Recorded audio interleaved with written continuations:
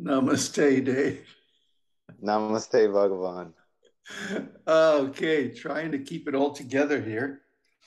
You had Yeah, some ideas for topics or questions?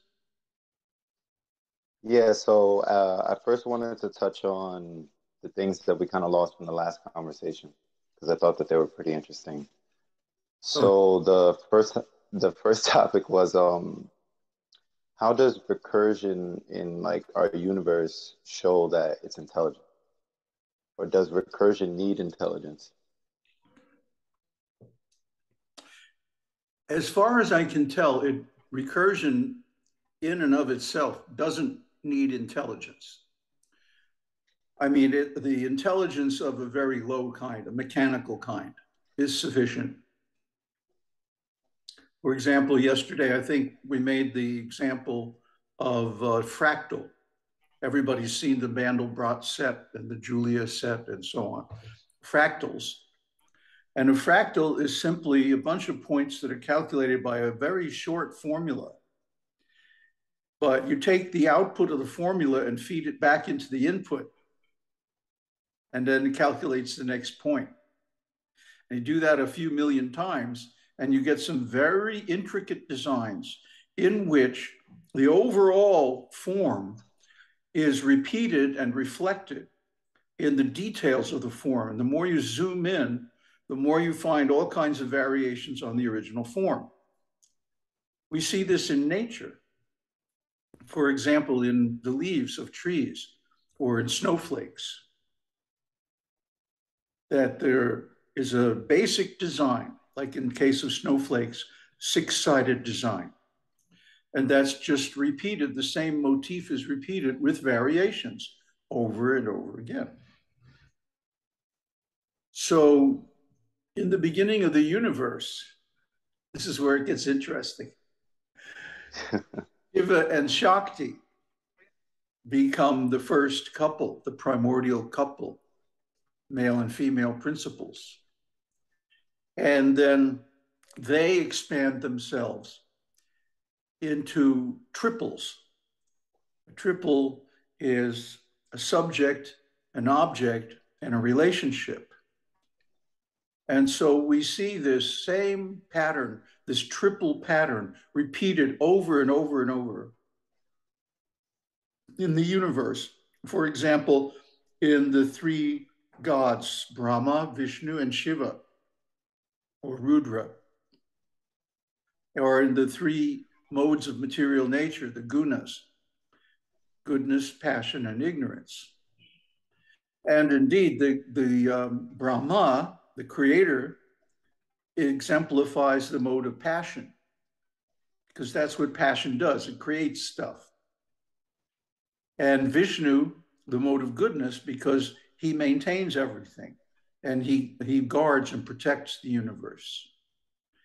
And then finally, Rudra typifies the mode of ignorance because he destroys everything.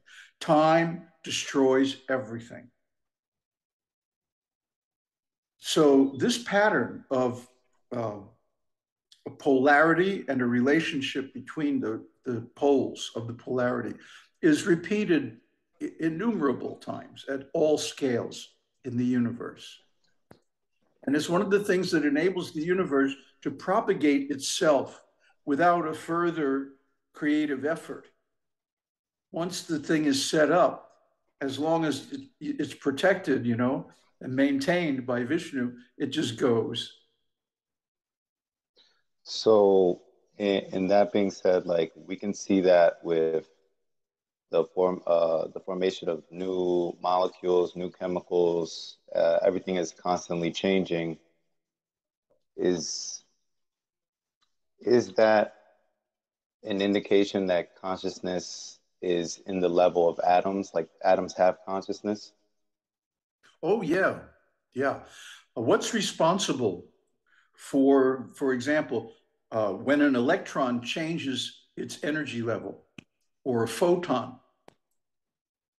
What kind of logic or what kind of intelligence or consciousness is responsible? It's a very low level, but it's there. There's no way to predict what an individual atom or electron or photon is going to do.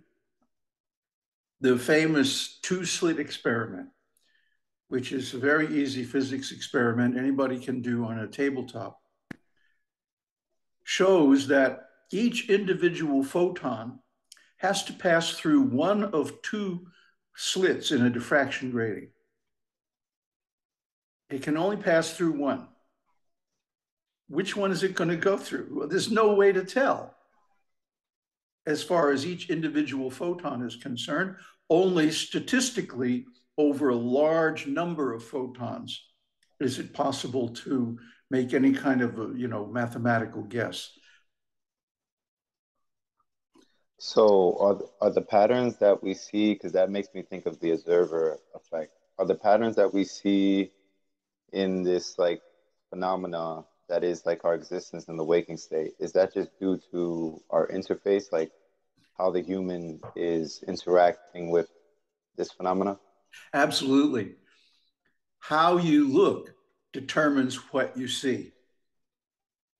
And we've all had experiences of this, when you're in an optimistic mood, and you're feeling good and everything is going great, right? It continues to go great. Or at least you interpret it that way. But if you're in a down mood and you're pessimistic and you're bah humbug,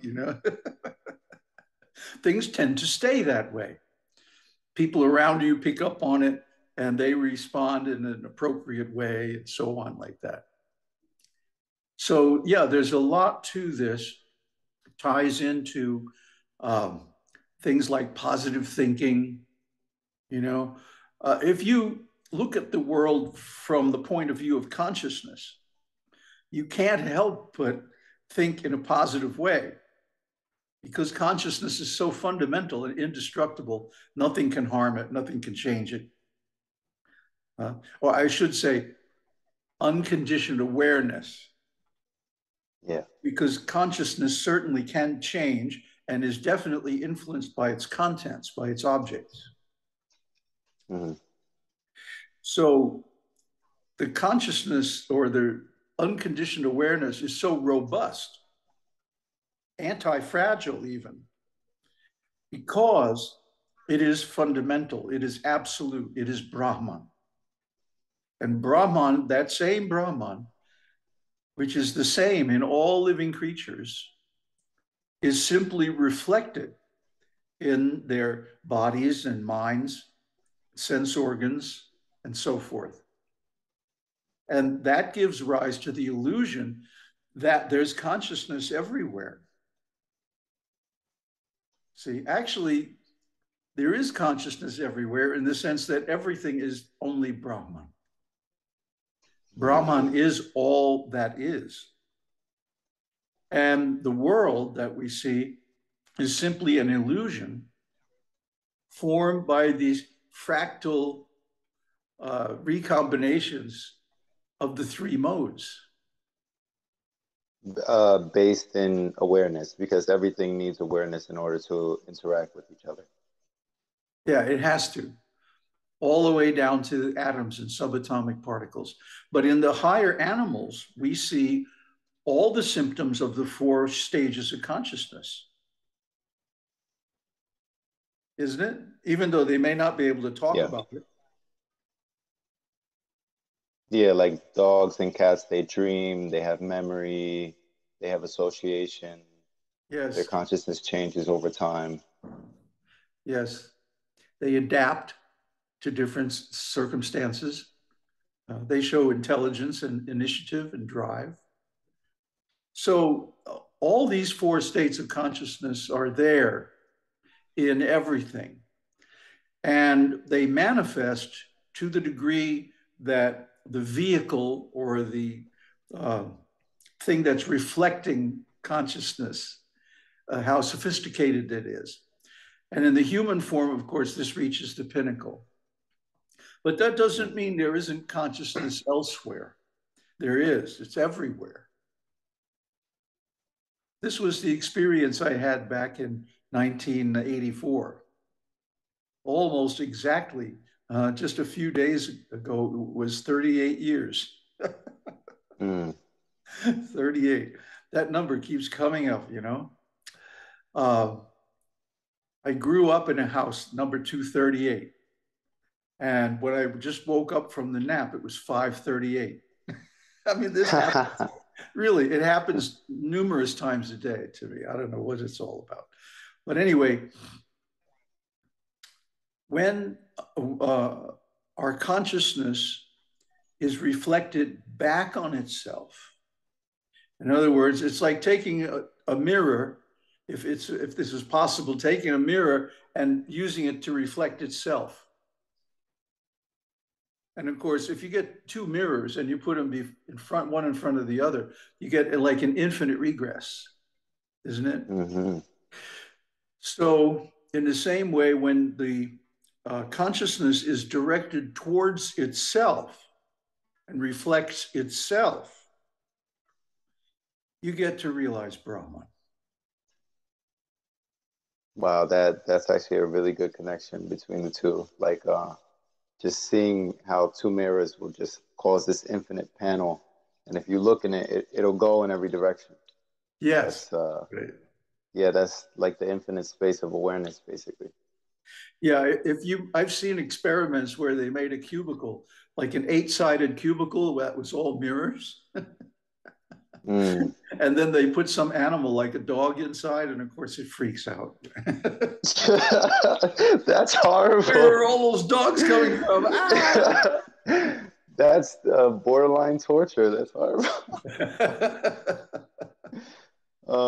Two topics that you touched on that I actually was going to get into, and I'll let you take the lead.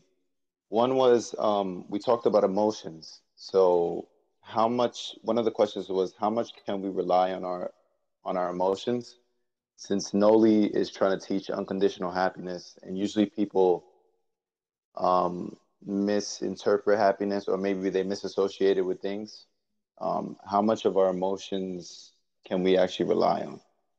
And the other question was on shamanism, but I guess we could start with We can get to that later. One question at a time. yeah, yeah, there's yeah.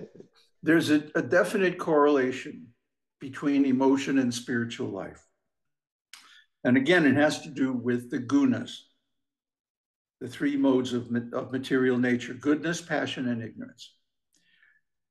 Goodness means or refers to actions and modes and energies and whatnot, anything that tends toward enlightenment.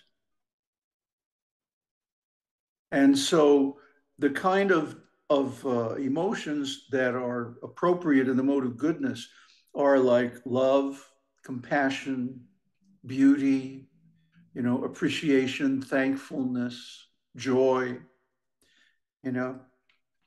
And in the mode of passion, you have emotions like lust, extraordinary Mm, desire, agitation, the need to move, the urge to move, the kinetic energy kind of thing, um, the urge to possess and enjoy and be the owner of things, to have honor and prestige and a noted title, elevation in society, like that. And in the mode of ignorance, one is depressed, oppressed, feels hopeless, just wants to like blot out everything, go away from everything, disengage. And oh yeah, the urge toward intoxication, towards actually sleep and unconsciousness. mm, So yeah, the modes are what determine our emotions, which mode we're following. That's why spiritual life, I think we got into this yesterday too, but it didn't get recorded. mm, Spiritual life means cultivation of the mode of goodness. That's why we do things like get up early in the morning, chant mantras, do puja, where we cultivate love of God. We, appreciate the beauty of the creation. We try to understand how, the intelligence of the creator is manifested in the amazing life forms that we see, and so on and so on and so on. This is cultivation of spiritual life, meditation, contemplation of consciousness. This is exactly what we're dealing with in Gnowly. Mm-hmm. That's why it leads to happiness, because we're cultivating the mode of goodness. And the mode of goodness could also be translated as like the sustaining mode. The which? The sustaining mode, the mode of stableness, maintaining. Yeah, maintenance, right. Sustenance. Yeah. Yeah, sustenance. Yeah.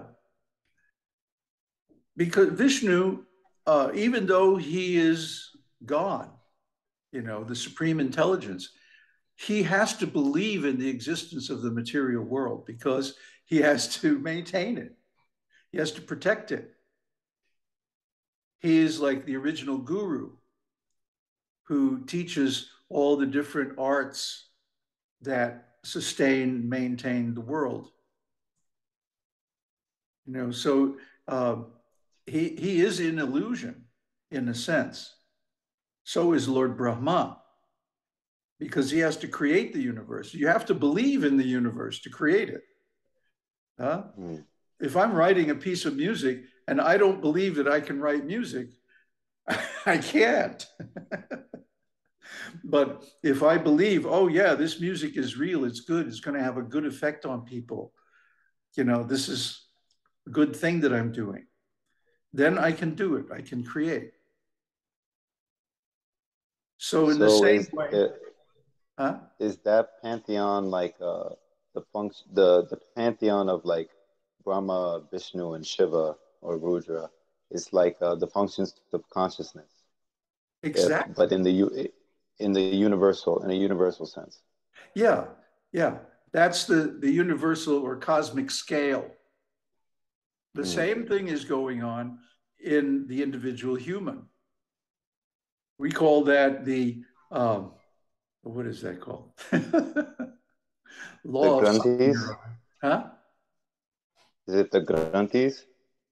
No, it's the as above, so below. The Hermetic law. Hermetic law, yeah. Yeah. As above, so below. In other words, the actions of the gods and the roles they play and their activities, all these stories that we read in the scriptures and so on, are like prototypes of our human world. And they, the value of these stories, is that they typify the experiences that we actually have in life, just on a big scale. Mm-hmm. But the same principles are going on. We can learn a lot from them. That actually really ties into what I was going to ask about the I Ching and shamanism. Oh. The interaction between a person who comes to the realization that this whole entire experience is intelligent, and what is the use and what is the explanation to this process? Because there's a whole bunch of different religions that have this form of communication with like the universe. Tarot cards is really popular right now. Yeah. And I think it's like one of the forms. Let me get out my Ouija board and I'll give you the answer.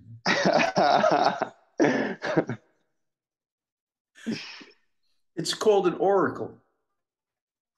An oracle, like prayer is when you speak to God. But an oracle is when you let God speak to you. Mm. And I Ching is a good one. Tarot, you mentioned, and so on. There's so many. Jyotish, so many. And basically, what you're doing is you're opening up a communication channel that has a lot of nuance to it. It's a high bandwidth channel. And you're asking a question, you're putting an intention out there. saying, what about this? And then you're listening. You're all ears. Like, what does the universe have to say about this? And you notice in each one of these oracles, there's some random operation, some random principle. Mm-hmm. Like in the I Ching, you're throwing coins or picking yarrow stalks or whatever the method you used.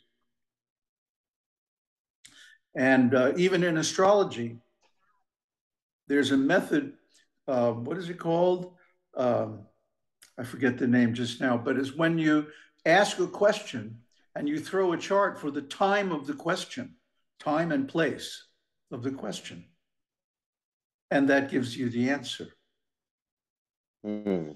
See, or tarot cards, you shuffle the deck of cards, right? So there's a random aspect. Only, of course, we believe there's no such thing as random. Really, Yeah. there's no such thing as coincidence. Actually, everything goes according to some law, just that we don't know what that law is. So, scientists would give up and say, oh, and just do a statistical study, But we say, no, this is the universe speaking to us through this communications channel. We ask the question and we open up and we listen, and then we have to interpret also. See, there's another step to it. The tea leaves in the temple form some pattern, then we have to interpret it. It requires some effort on our part. So our vision or our intelligence is also engaged. The tool of astrology, for example, in the hands of an idiot won't give you any useful information, but in the hands of a real expert, like my astrologer in India, he's a 12th generation in his family. And, he's the only one who Wow. ever read my chart and got it right. And now every time I ask, he's so funny. Every time I ask him, well, what about this and what about that? He says, well, you're realized, get with it. You don't need me. He's funny. He really encouraged me because he looked at my chart and he said, oh, you're enlightened. Which nobody else ever did. Everybody else tried to interpret the chart according to their level of consciousness, which in most cases was inappropriate. But he got it right away.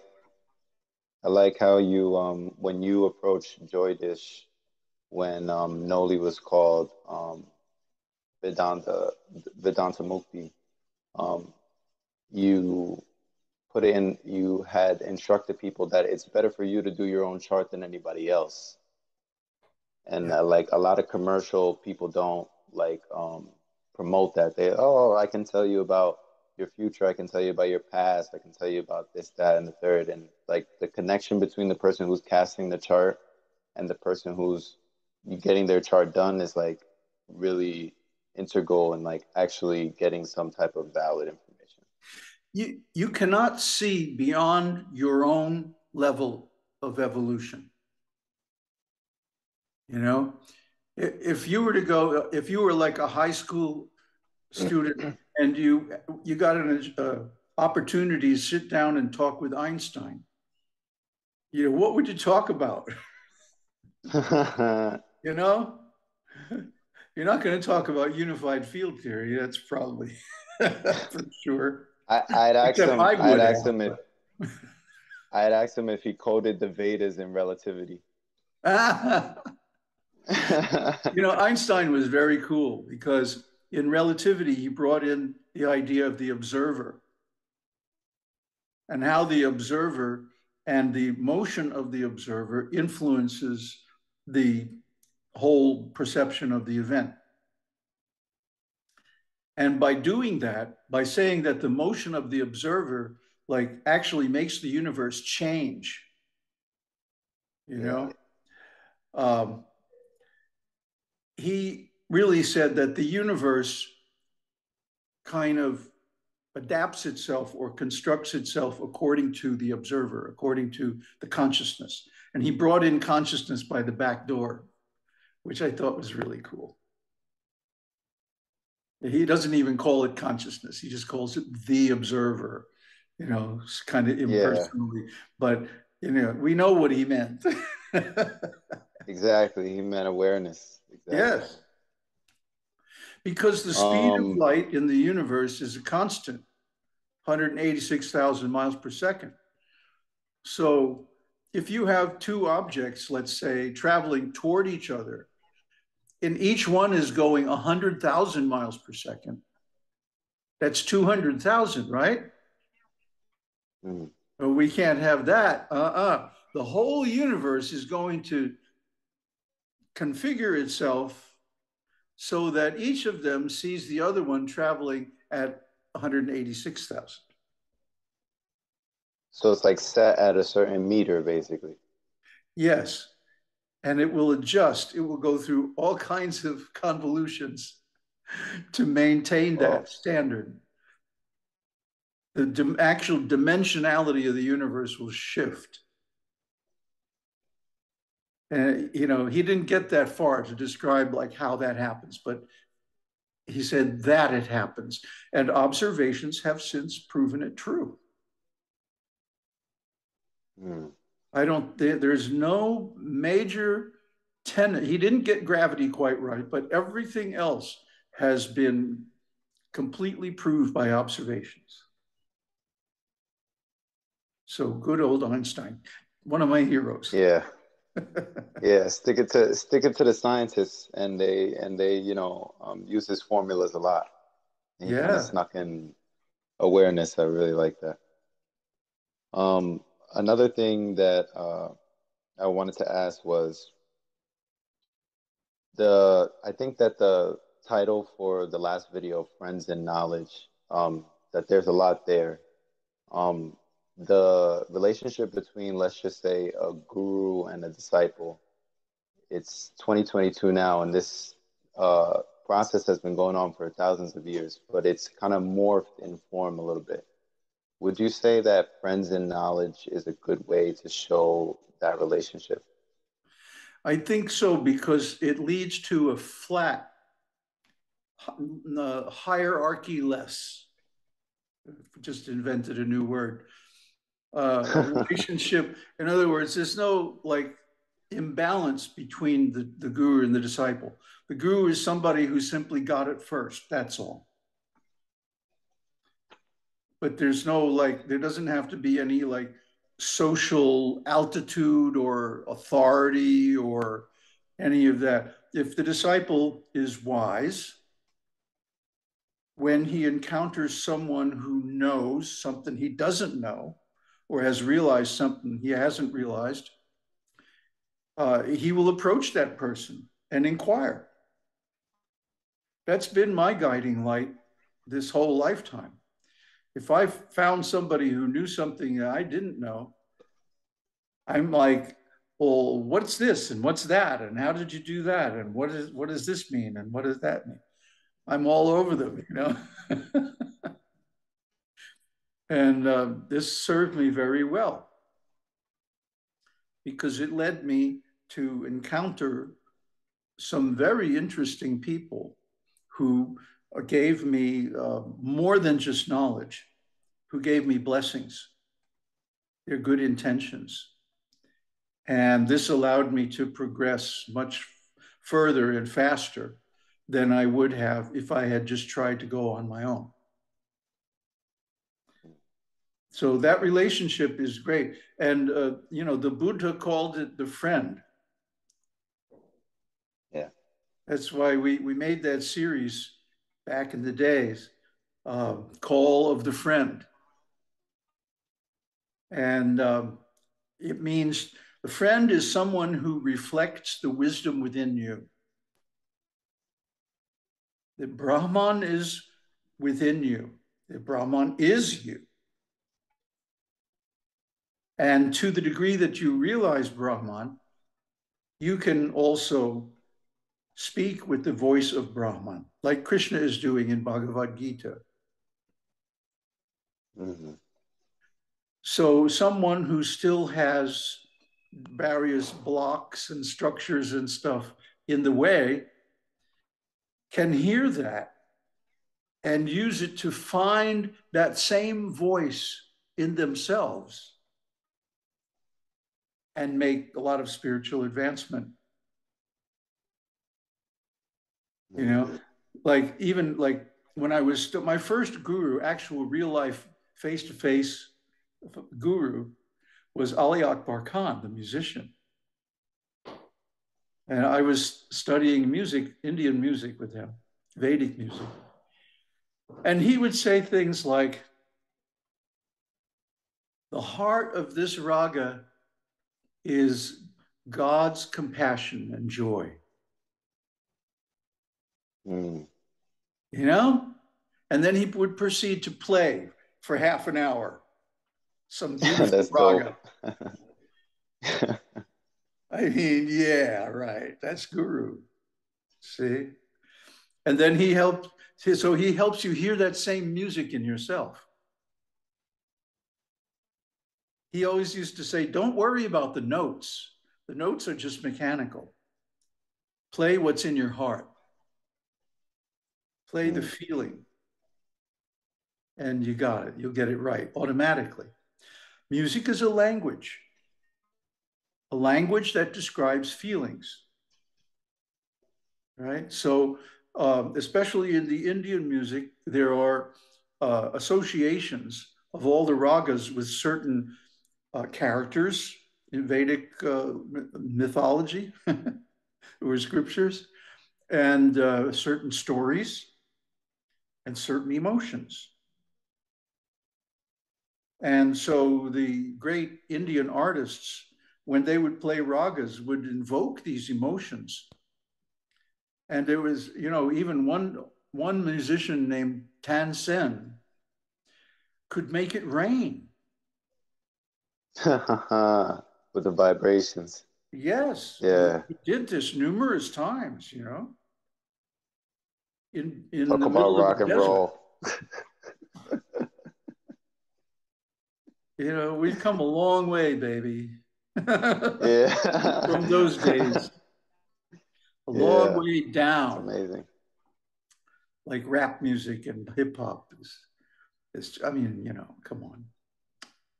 I was Compared gonna to, say we see that in the cinema today, like how they use theatrical music to gauge the mood in advertisements. We had a conversation previously on how advertisements they try to catch a certain mood and yes, make you feel a certain way. Yeah. that was my first job right out of college, writing that kind of music. It basically tells you how you should feel. Mm. Yeah. You know, like the actress is opening the door to the basement, right? Yeah. In the horror movie, right? And there's this weird music in the background, you know, telling you, oh, you should be afraid. You should be, don't go down there. Oh, no. You know, it Yeah. anticipates and creates the mood for what's about to occur, which is visually still not there yet, huh? But there's a vibe. And you know, these things happen in life too. If you watch your life, you'll notice that before something happens, you'll get a vibe. You'll get Mm-hmm. a feeling about it, you know? Oh, I have a bad feeling about this. Han Solo sees the Death Star. Yeah, I would It's too. true though. Yeah, But we it's true. do. Yeah, and this is because everything that happens in our life is due to our karma, which is expressed by the birth astrology. Um, and you know, deep down somewhere, we know what's going to happen. And we can anticipate it, and people who are close to us who are sensitive can anticipate it and read it. And this is life. This is why the guru is important too, because a lot of times the guru can perceive things you can't. Is sensitive, more sensitive. Is it well we this was put inside of the Matrix Learning, I believe, the Foundation series. But I think it could be touched on again that like guru is in the same as going to take residency, let's just say when you're becoming a doctor. Like you always have to kind of go to somebody who has already achieved some type of knowledge, like actualized knowledge, jnana, and go to them, study under them, and then be able to realize it on your own. So it's almost more like a tool for your realizations, whatever they may be, but the Well, guru is centered towards it's a non-dual. very high bandwidth channel to be with somebody who's realized, you know, reading a book, one word or one line at a time is nothing compared with the amount of information you get by being in the presence of someone who is realized. Isn't it? You know, just like these video conversations are so much richer than simply chatting in text. It's Yeah. a higher bandwidth connection, has more nuance, more information.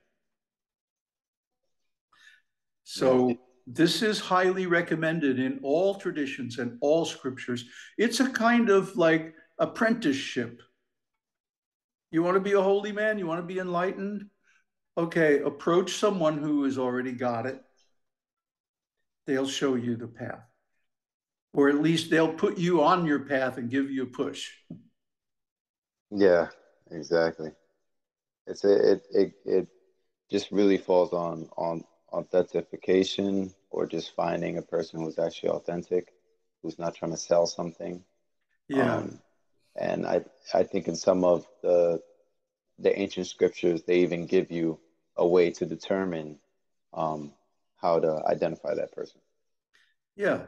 He shouldn't be exploiting you. He shouldn't be using you. He should be giving you something, not taking something. Yeah. That's very important because today there's so many counterfeits. And, you know, they want money, they want this, they want followers, they want that, obedience, you know, and so on. That's why I think it's very useful from the very beginning to say no hierarchy. Yeah. I'm not any different or better than anybody else. I just happen to have gotten there, you know, somehow or other. And if I can do it, you can do it. And you should do it because it's going to bring you immense happiness. You can tell, Yeah. you know. I'm really happy, even though I'm 75 years old. My body is falling apart. I don't. So Oh man. we're almost out of time. Basically, are out of time. All right. So we can continue this later. Mm-hmm. Okay. Namaste. Aum Tat Sat. Namaste Bhagavan. Om Tat Sat. Aum Shakti Om. Aum Namah Om Namah Shivaya. Shivaya.